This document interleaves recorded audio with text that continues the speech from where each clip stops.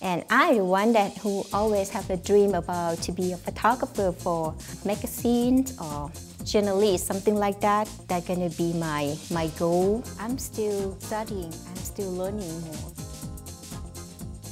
Because myself, I have high respect. What I'm most passionate about is landscape, but I've started to really grow and find passion in taking pictures of people. You have to always change the way you approach taking pictures.